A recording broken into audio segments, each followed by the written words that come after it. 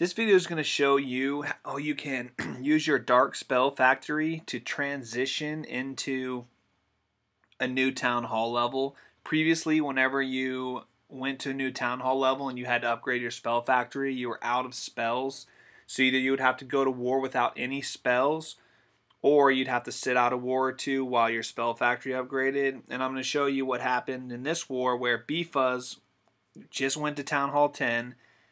He upgraded his Spell Factory, but he was able to use only dark spells in order to still do a valid 3-star attack. And actually, he did 2 3-star attacks this war. So I'm going to show you his attack on July.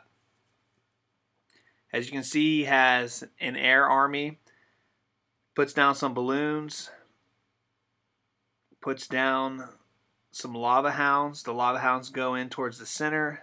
You can see he uses his first 2 haste spells.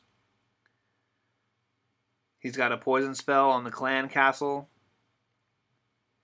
Looks like a dragon came out. His lava hounds split. He's put down a couple more haste spells.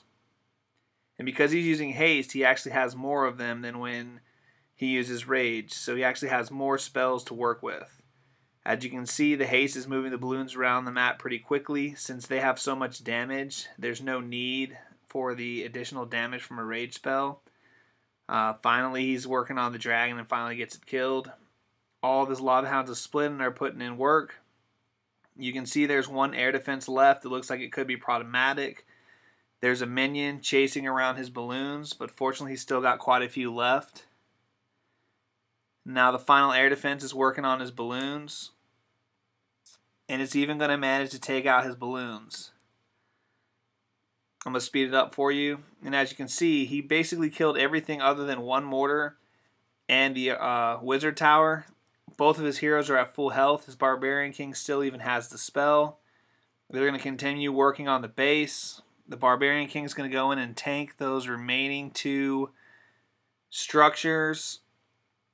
And eventually what's going to happen is the archer queen is going to join into the fight. And he's going to be able to complete the 3-star attack without using any of his regular spells. Again, by using all dark spells, he was able to still compete in war without having to sit out while upgrading his spell factory when he first went to Town Hall 10.